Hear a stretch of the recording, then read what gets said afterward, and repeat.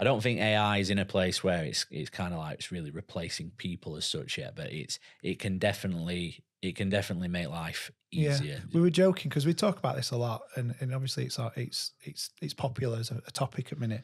And I mentioned when I used to work at Morrison's when I was like 16, 17, and I worked on the checkouts, and it was just stereotypically full. The checkouts are just full of ladies and gents just putting your groceries through. Yeah. And now all of it is self-service, which is AI in itself. And there is the people element lost, because some people like to go and do the big shop and use it as a bit of a social. We were literally talking about, like, I don't know if last week or week before, about like people use that as a bit of a social space. And it's sad that they've not got that interaction now. But what it's done for Morrison's is their productivity, their performance, and probably their profits have gone up. So from that element, you can't really. I'm probably the opposite end of that spectrum.